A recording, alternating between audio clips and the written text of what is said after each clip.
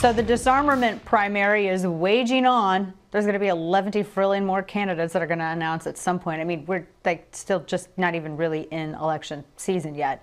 And while the candidates try to out-socialist and out-woke each other on taxes, it's a woke-off, and the economy, there's one issue that they seem to agree on: gun control. They all hate guns. Take the latest from Kamala Harris.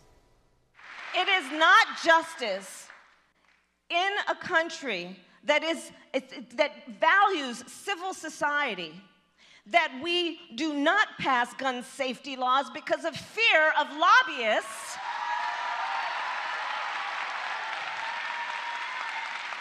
instead of understanding that our values should be about protecting our babies when they go to school, protecting people where they worship, and understanding that we should never bow down to those who have a lot of money because we are afraid that we may not win re-election when people are dying in our streets.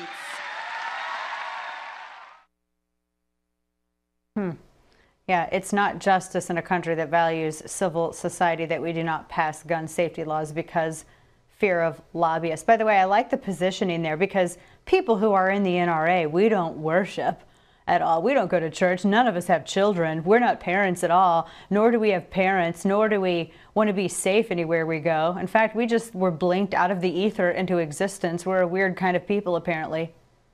I mean, that's what Kamala Harris would have you believe.